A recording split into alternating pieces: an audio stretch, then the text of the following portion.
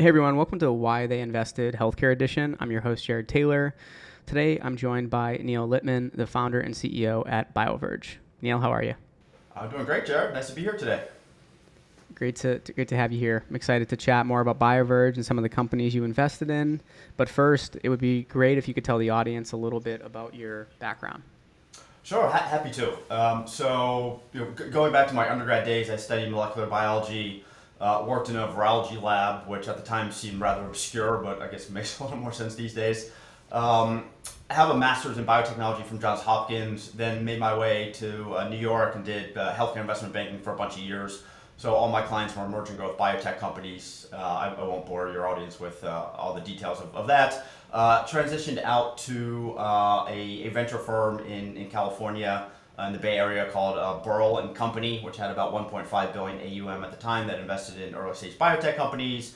Was there for a number of years, left to join a place called the California Institute for Regenerative Medicine, which is a mouthful, so we call it CIRM for short. I ran business development at CIRM and was part of their executive leadership team. At that time, CIRM had $3 billion of funding to invest in early stage stem cell and regenerative medicine related technologies. So I worked a lot with investors, with tech transfer offices at various universities like Stanford, UCSF, UCLA, as they were spinning out technology. And the whole premise of CIRM was to fund the valley of death and really help bring technologies from the lab bench to first in human clinical trials.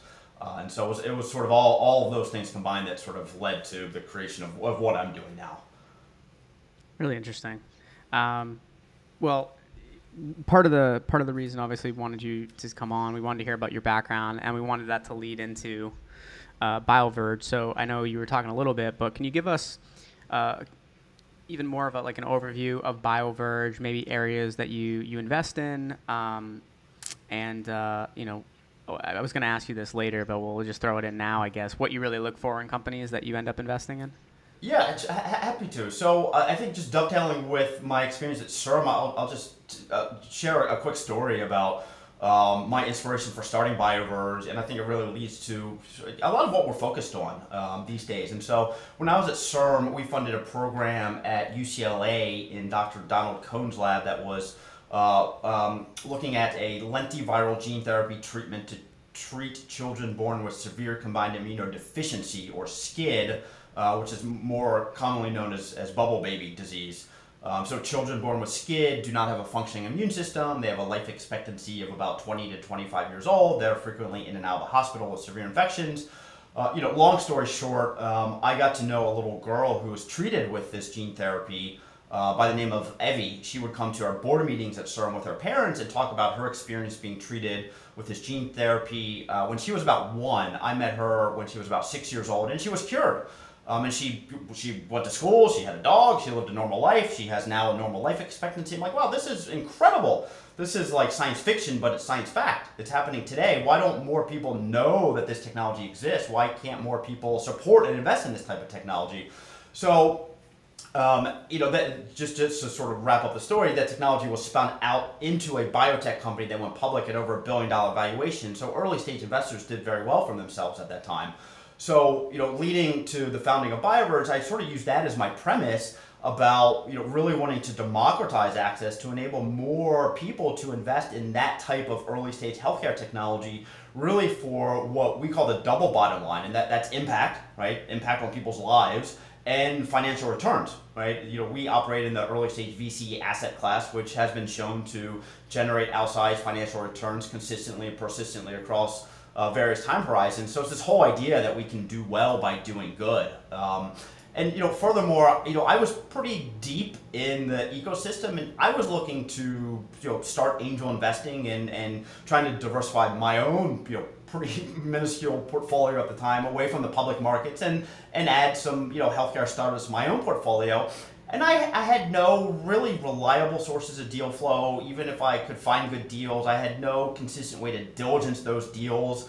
And it was more like a one-off basis. So I couldn't really go about building a portfolio in a way that would give me a statistical probability of success. And so I really founded Bioverge to help more people do this.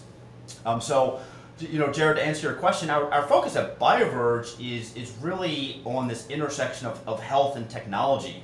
And so we invest in everything from pre-seed to more recently Series B stage deals with a real focus on companies that are applying some sort of stack of technology to solve fundamental problems in healthcare. And that spans things like gene therapy and cell therapy, which I sort of classify as regenerative medicine. It also expands to digital therapeutics, which aim to combat the epidemic of chronic disease in this country, to AI-enabled drug discovery and drug development, and happy to talk about a few of those examples in my portfolio. So I think I answered your questions, but let me know if not.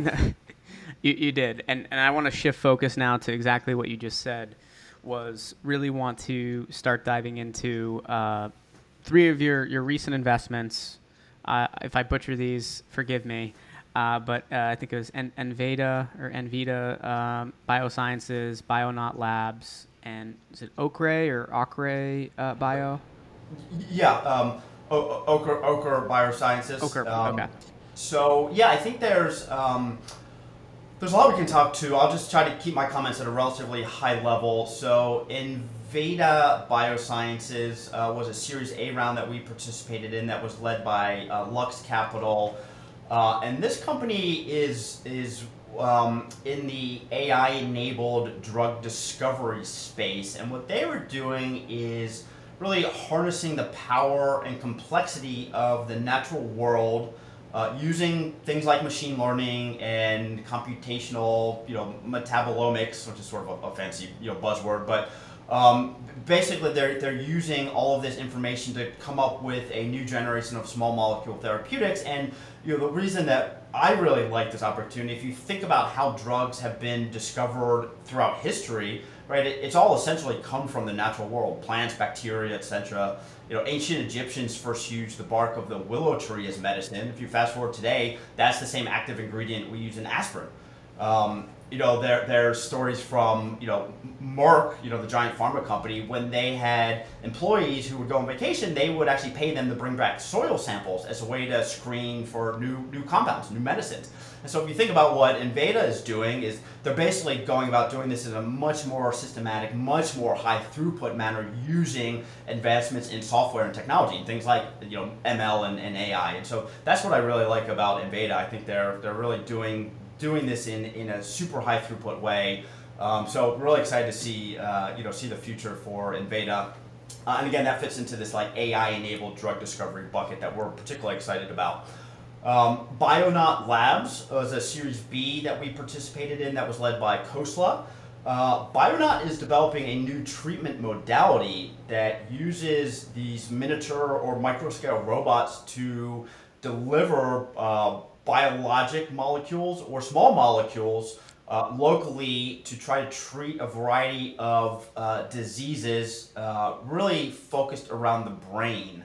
And so a Bionaut is this new modality, which is really like this miniature robot that contains a drug that can be targeted to a very specific part of the brain to deliver that drug. So these little Bionauts are custom engineered and they deliver different payloads to a site of a tumor, for example. So one of the areas they're going after is gliomas, which are a devastating brain tumor that have very limited treatment options.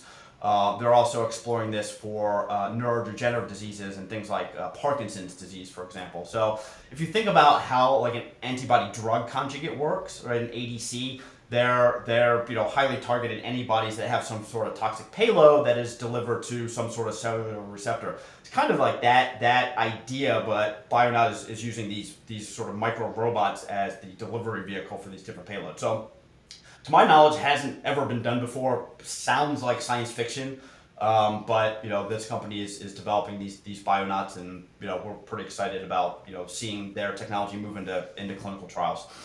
The other company, Jared, that you mentioned is Ochre Bio. We participated in their Series A that was led by Lifeforce. Khosla was also in that round, and Ochre is developing RNA therapies to treat chronic liver disease.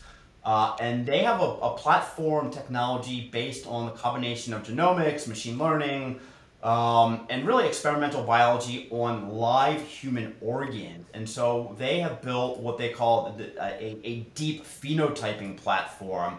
And so the concept is that by using live livers that they keep alive on perfusion devices, they can test their RNA therapeutics in live livers, and so they should hopefully be able to get a better read if these therapies are going to be effective in humans, as opposed to using animal models or other types of preclinical models that aren't necessarily as predictive if that therapy is going to translate into human clinical trials. Of course, they do all that stuff too, but the real differentiator is using this deep phenotyping of human livers.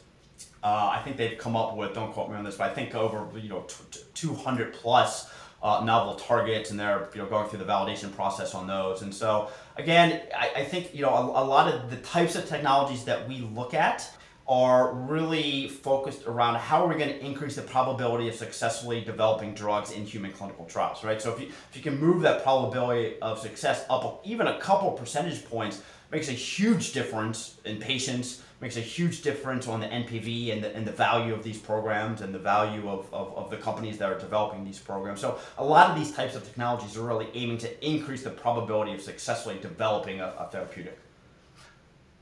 So Jared, let me stop there. I don't want to get too nuanced. No, yeah, no, that was great though. That's exactly what I wanted. I wanted you to explain more about these companies that you invested in. Your eyes were lighting up when you were describing, the parts of. It seems like you do follow that trend, right? Of companies that are actually trying to do a lot of good, but are also going to produce strong returns for investors, right? So even when you're explaining, it's spot on, which makes sense why you invested in them in the first place. What are some areas within the space that you focus in on that you're really excited about over let's say the next 5 years? Yeah, so I mean, I've been beating the drum of sort of regenerative medicine over probably the last decade since my time at CERN. But there was sort of a wave of CAR T therapies that were sort of the first wave of cell and gene therapies that were approved for rare hematological malignancies that had incredible response rates in patients that were otherwise non-responsive to therapies. So I think that was just wonderful to see. There's been a wave of gene therapies that have been approved. A lot are in late-stage clinical trials now. I think what we're really excited about are the sort of next wave of cellular-based therapies that are moving into the clinic, that are in the clinic. I mean, there was a huge announcement from a company called Altos Labs that I don't think they actually raised $3 billion, but they have $3 billion of committed capital for this idea of cellular reprogramming.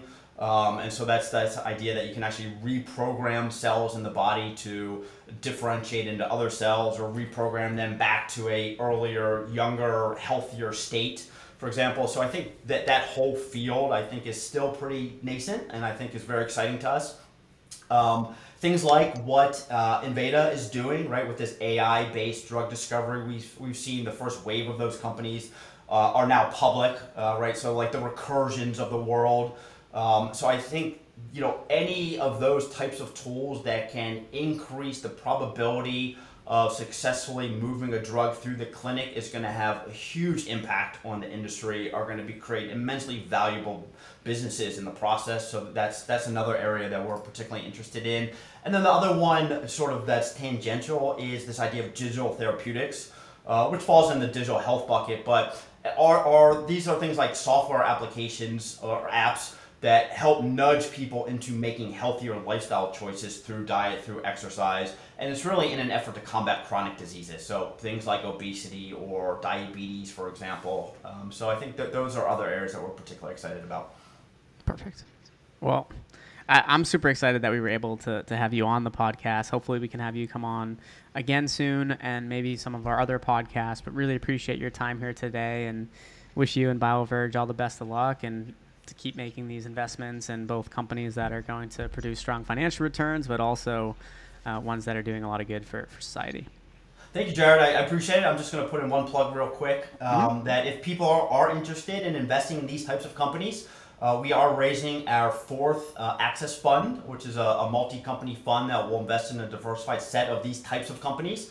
And our whole thesis at Bioverge is this idea of bringing science fiction to life, and we really are trying to democratize access to these types of investments. And Jared, it's just what you said. I mean, it is impact plus financial returns, and so that's our focus. And we're always looking to chat with new investors, and of course, for any entrepreneurs out there, always looking to connect with new entrepreneurs. So appreciate you having me on the show today.